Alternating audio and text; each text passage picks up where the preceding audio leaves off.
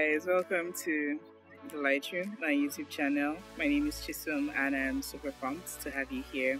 If you followed the Lightroom for a while, you realize that I didn't release the video on Friday, but you'd have seen my my YouTube short. Hopefully you saw it.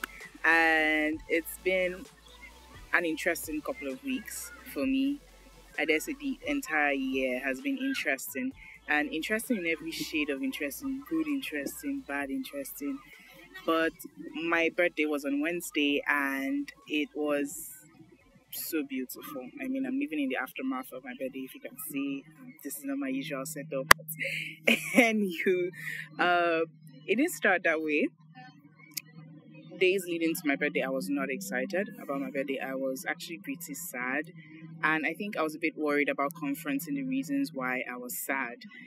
So on the 18th of April, the day before my birthday, I actually just took time to confront my feelings, and I asked myself, why am I so unexcited? Every other year, I'm so enthused, I'm pumped, I have a wish list, I have, shoot pictures and everything.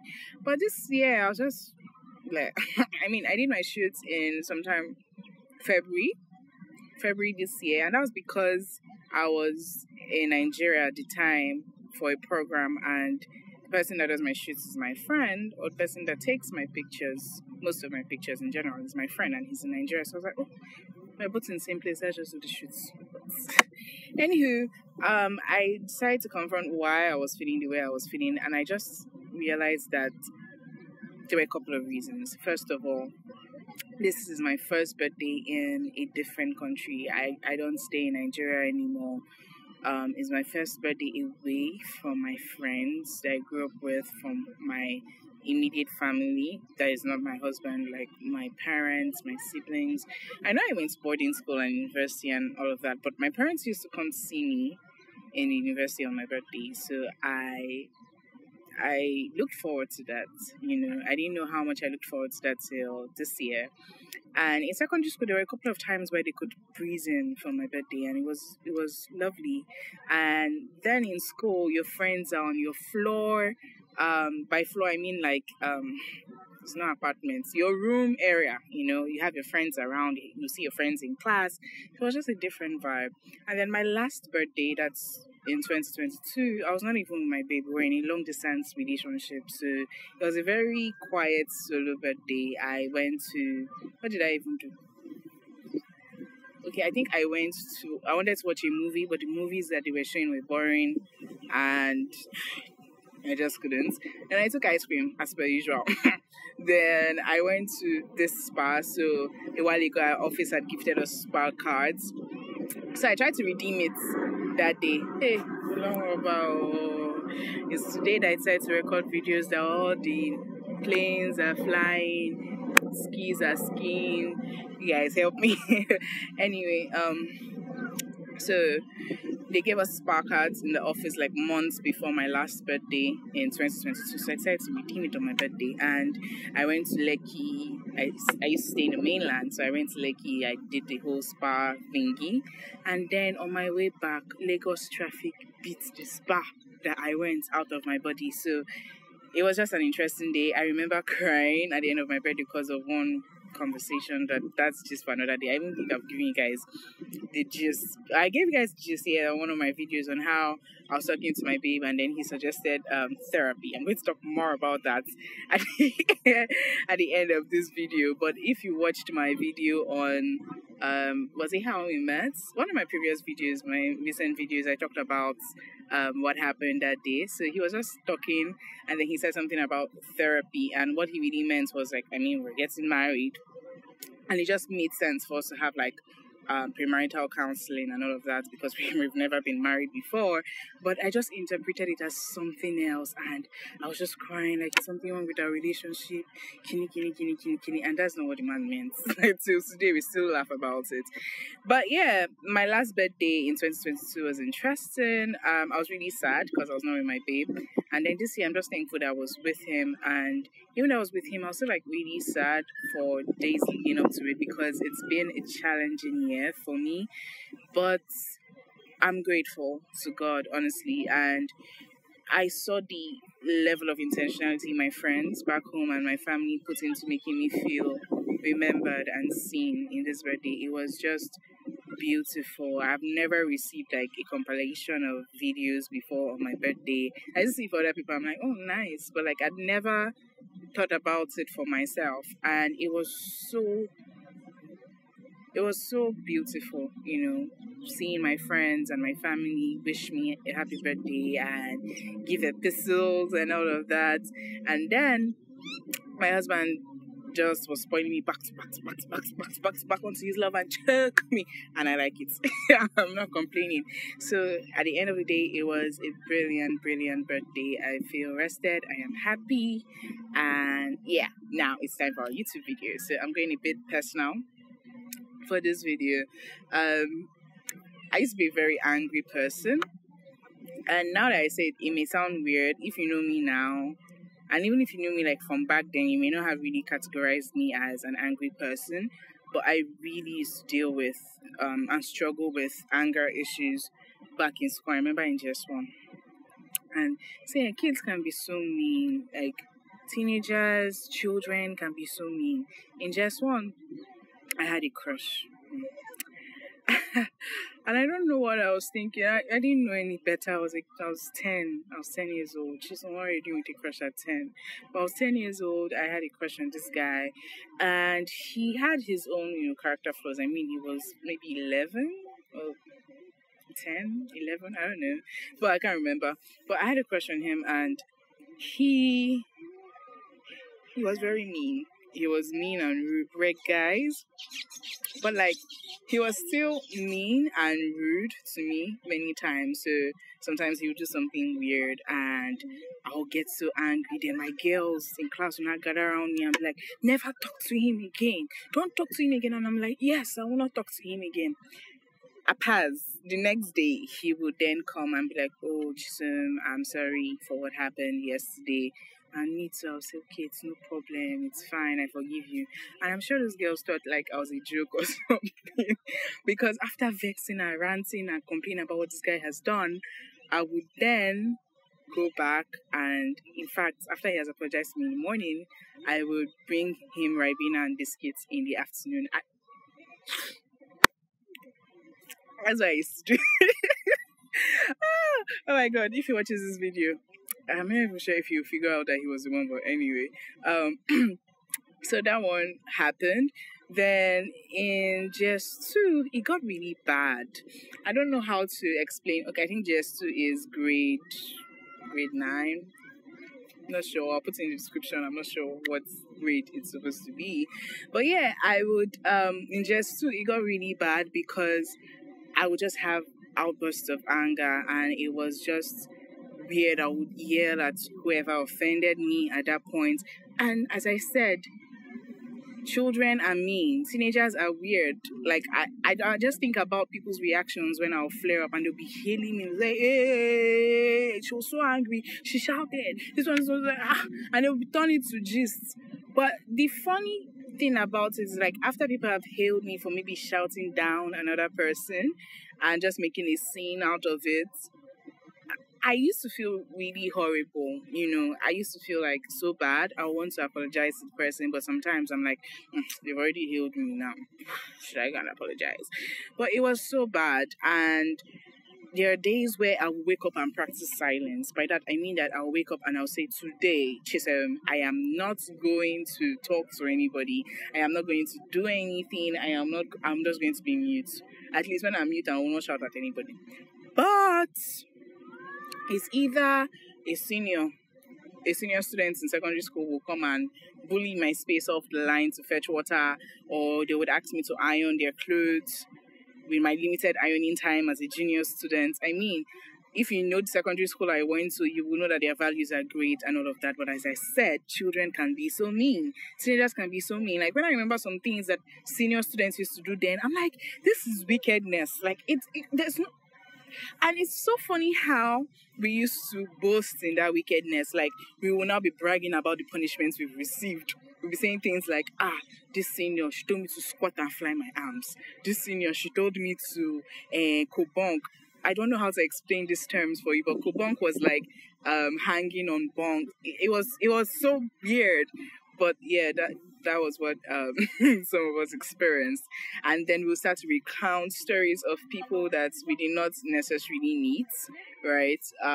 And we'll be just talking about how they went through hell and high water in school, and it was just weird.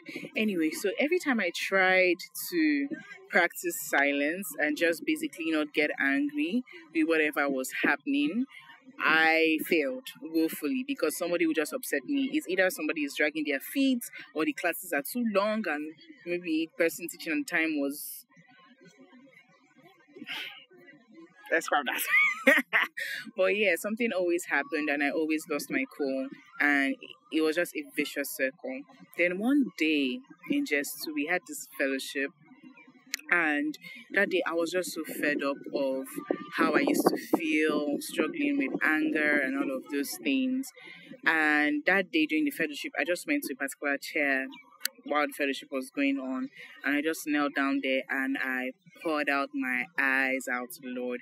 I think that was one of the moments that I can categorize in my life as heartfelt prayer, because I genuinely just poured out my heart to the Lord and told him how I was feeling, told him um, how scared I was with this issue I was having. I didn't want to turn out to be a messed up adult or somebody that will not have good friends because of an anger issue or something like that. And I really genuinely prayed about it.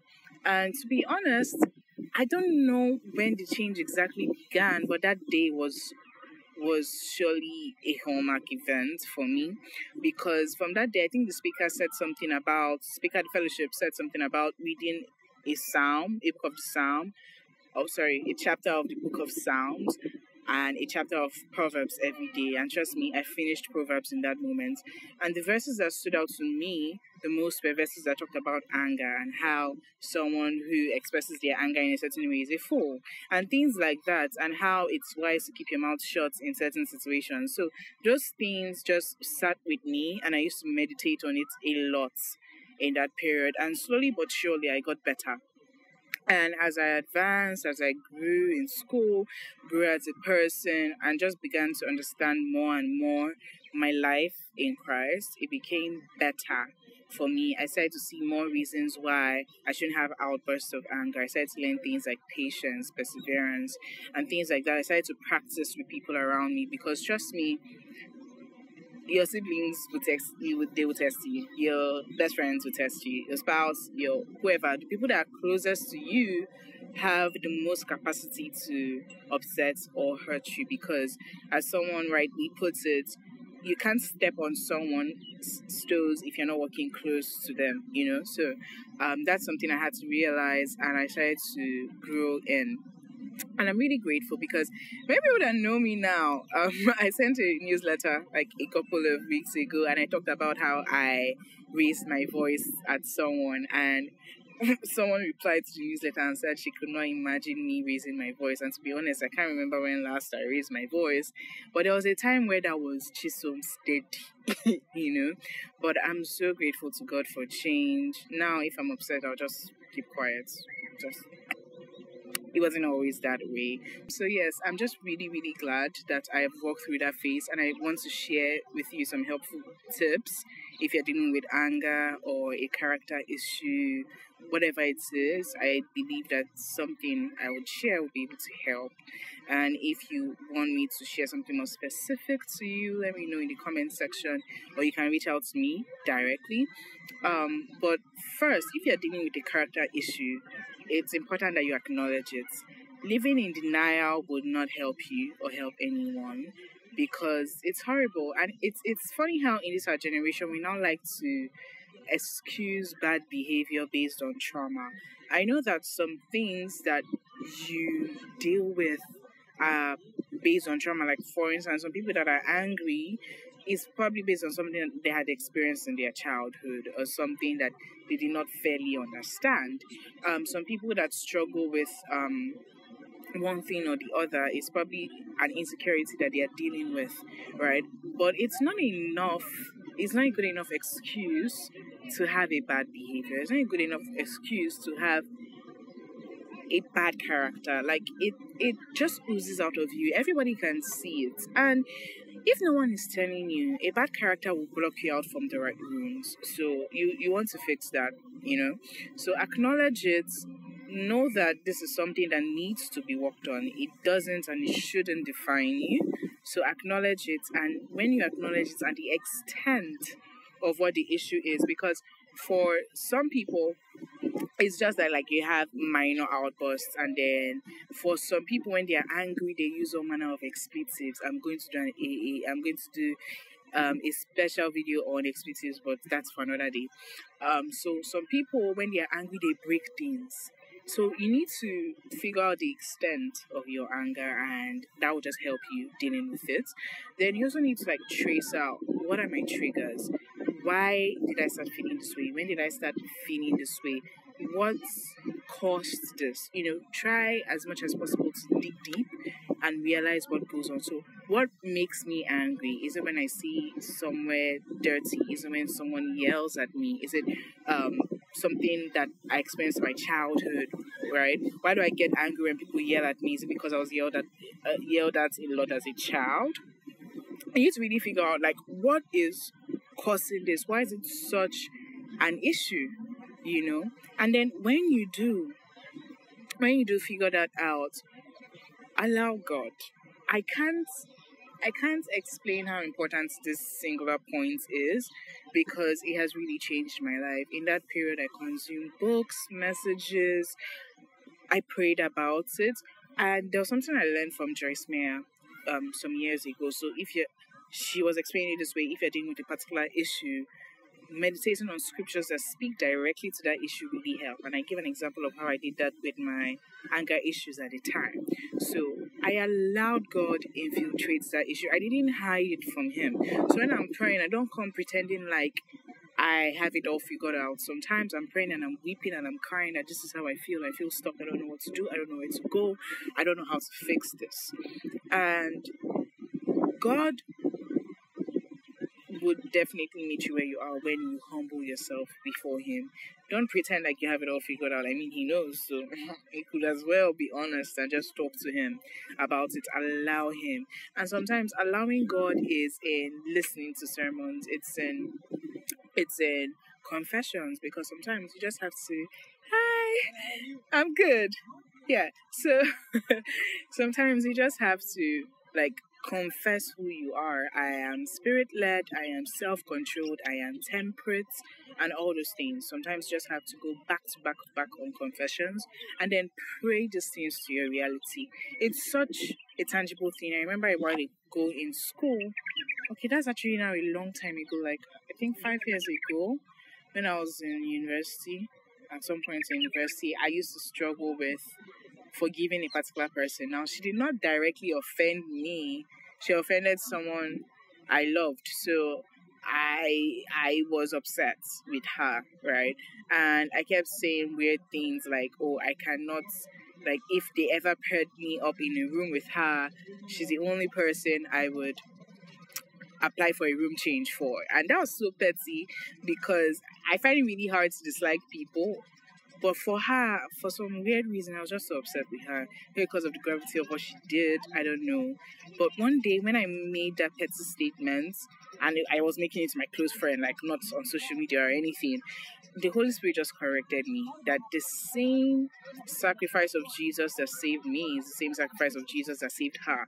So I am not any better, you know. And in that moment, when I was praying that day, I kept pacing the floor and I'm like, Lord, I let go. I forgive just the same way you forgave me. And slowly but surely, I got over it. It got better. I could now have like decent conversations with her. I'm not saying I became like her best friend or her confidant or anything like that, but we were civil. I could hear her name in a place and not get upset or riled up or anything. And that's a piece you don't want to derive yourself of, you know. So the last point I will share is seek help. And help in two ways. The first one is therapy.